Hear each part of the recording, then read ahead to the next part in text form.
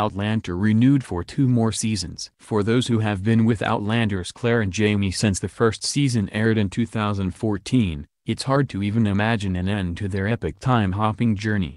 Luckily, we won't have to imagine it for quite some time. Starz and Sony Pictures Television have announced the wildly popular show's renewal for at least 2 more seasons, running 12 episodes each. For those keeping track, that means we'll get the upcoming 4th season currently in production slated for release in November 2018, and then have 2 additional seasons, if not more, to look forward to in the future.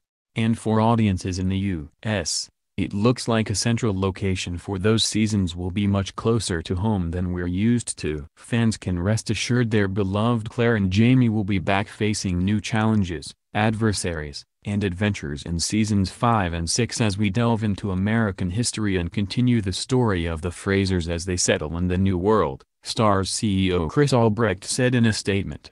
Based on the best-selling novels by Diana Gabaldon, the plot lines for each of those seasons will more or less follow the arcs from their corresponding book in the series. So season 5 will be based on Gabaldon's 5th installment, titled The Fiery Cross, and season 6 will follow A Breath of Snow and Ashes.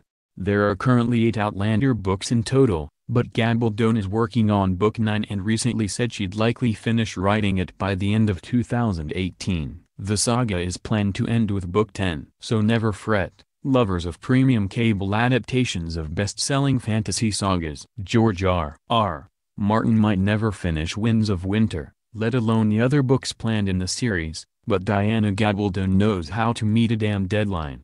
Maybe it comes with the territory of writing a book series so preoccupied with the constraints and passage of time. Or maybe it's, discipline. In any case, we've got lots more years of hearing Jamie growl, Sassenach, in his sexy accents. And that's a timeline we want to live in forever.